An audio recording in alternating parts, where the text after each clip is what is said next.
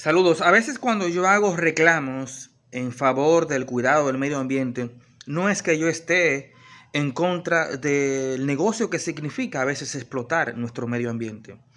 Yo creo que si las cosas se hacen de manera sostenible, de manera consciente, podemos convivir entre destruimos un poco, compensamos por otro lado. Bueno, porque al final Samanà tiene que seguir progresando. Y una de las cosas que más tiene Samanà es precisamente recursos naturales que explotar, pero debemos tener cuidado. Ayer me parece que ya fueron revocados, fueron abiertas las plantas, se está trabajando normal el agregado Santa Bárbara y el agregado Sánchez, las que están en Aguas Buenas y las que están en Los Mangos.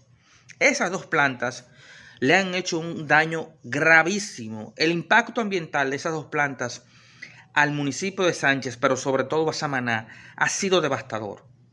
Devastador, pero por otro lado han significado en cierta forma un movimiento económico que ha sustentado por mucho tiempo ese municipio que se quedó sin fuentes de trabajo.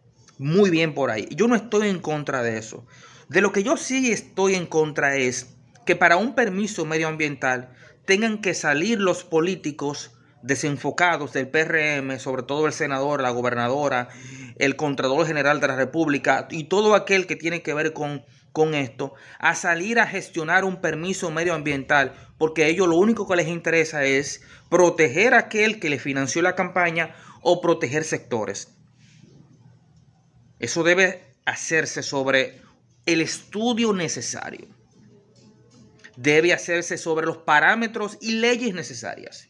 Si el Ministerio de Medio Ambiente decide no darle más el permiso porque entienden que el daño que le están causando a Samanà es demasiado, pues perfecto. Porque debemos buscar nuevas formas de progresar sin la necesidad de destruir tanto de lo que vivimos, que es nuestro medio ambiente. Y reitero, yo no estoy en contra de que esas dos plantas operen. De lo que yo sí estoy en contra es que solo operen en beneficio propio para grupos, para sindicatos. Y no que no haya una compensación económica y ambiental. Económica en el sentido de dejar lo que tienen que dejar al municipio, el 5% de la explotación minera, de sus ingresos netos tienen que dejarlo por ley en el municipio. Eso no se hace. Que paguen lo que tienen que pagar en términos de impuestos, que mejoren la calidad de vida de sus empleados, que le paguen buenos salarios, que vendan a un precio más económico los agregados, porque esa es nuestra tierra, ese es nuestro agregado.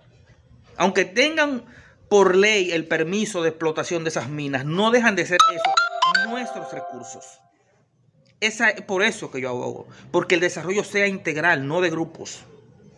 Y porque las cosas sean institucionales, no políticas ni económicas. Reitero, a esas dos plantas hay que exigirle que compensen con planes de reforestación, con planes sociales, con responsabilidad social, con obras, con el pago del 5% de sus ingresos netos, como dice la ley. Es por eso que tienen que abogar los políticos, el senador, los diputados, la gobernadora, el contralor. Porque cada quien cumpla con lo que tiene que cumplir. Porque si seguimos favoreciendo grupos de momentos, políticos de momentos, patrocinadores de campañas de momento, lo único que vamos a hacer es a distorsionar el cambio que se está produciendo a través de la buena gestión de Luis Abinader. Pero lamentablemente Luis no tiene ayuda.